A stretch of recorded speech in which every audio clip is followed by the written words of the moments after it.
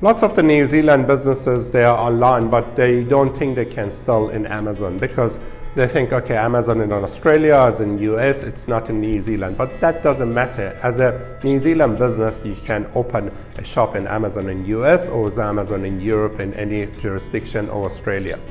Amazon in Australia is quite new. It came about a year ago, and it's very new to market. But in US, they have a 40% market share, the biggest online retailer in US. They have billions of revenue. They have more than 300 million users that they're purchasing goods online. So by going to Amazon, you put your product in front of lots of people, and it opens lots of opportunity for you. But there are risks.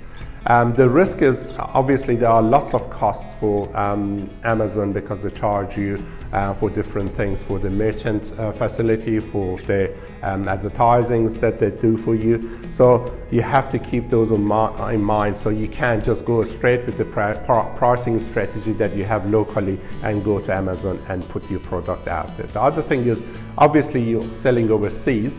There is an exchange rate risk that you would have. So those exchange rates are very important. The other risk that you can have out there, if you put a product on Amazon and some other sellers, they see that is working very well for you because they can see that you sold so many of them and you have lots of reviews on your profile, they might start creating a copy of that product or bringing that product from somewhere else if that product is not yours.